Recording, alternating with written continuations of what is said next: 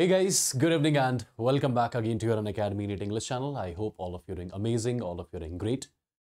So my dear students, in this particular session, as you know, right, I keep on coming up with all these small, short duration sessions wherein you get short questions. So again, in this particular session, I'm going to give you 20 marks, short, my dear students, right, when it comes to your NEET examination. The first concept which I'm going to discuss here, that is about heat and work. Just remember 4 things. Whenever heat is absorbed by the system, Q value is taken as positive.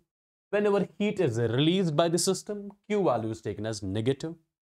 Whenever there is expansion, we always say work is done by the system. W value is taken as negative.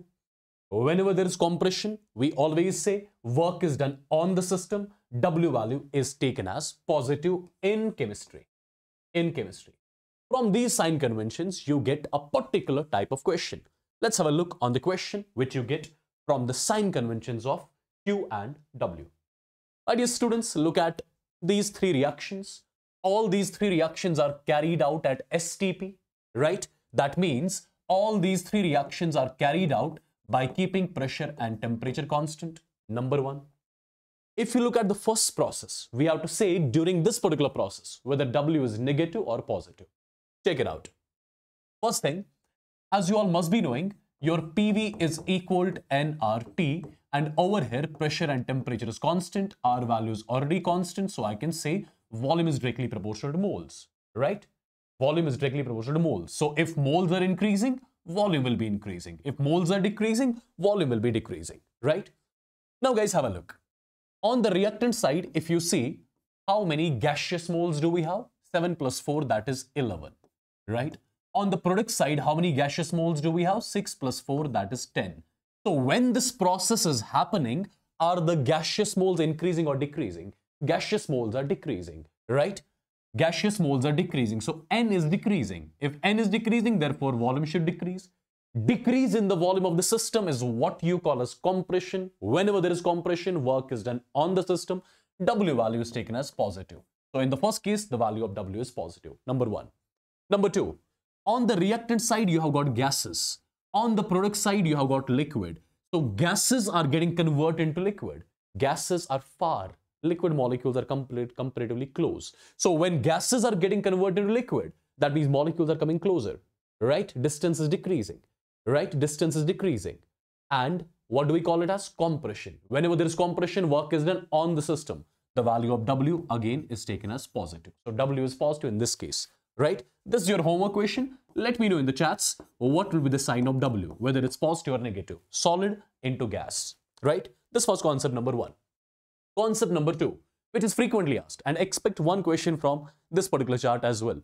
My dear students, all of you would have come across extensive and intensive properties. You know, extensive properties are the ones which actually depend upon the size of the system, the amount of substance present in the system, right? Those properties of the system whose value change on changing the size of the system or amount of substance present in the system. Those are what you call as extensive.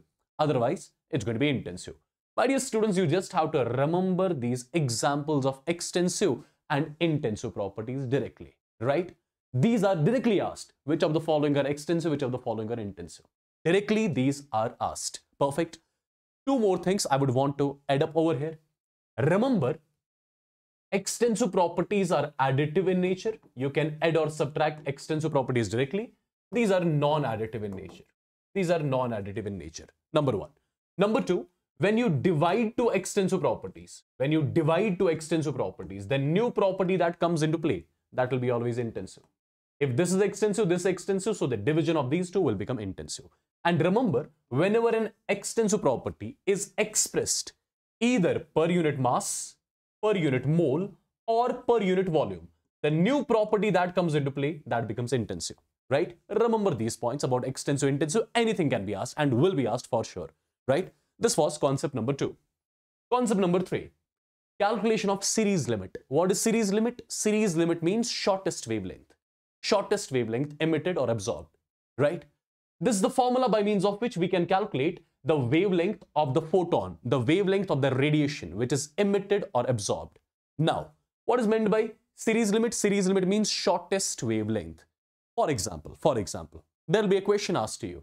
Calculate the series limit in Lyman. Series limit in Lyman means shortest wavelength. Shortest wavelength in Lyman. We have to calculate shortest wavelength in Lyman. In case of Lyman series, electron makes a transition from higher energy state to shell number 1. So ground state of Lyman is 1. Ground state of Lyman is 1. Now, what do we have to calculate? Shortest wavelength. For the wavelength to be shortest, energy gap has to be maximum. Now, in case of Lyman series, energy gap, we have to consider the maximum energy gap. Maximum energy gap is when the electron makes a transition from infinity to 1. As simple as that, right?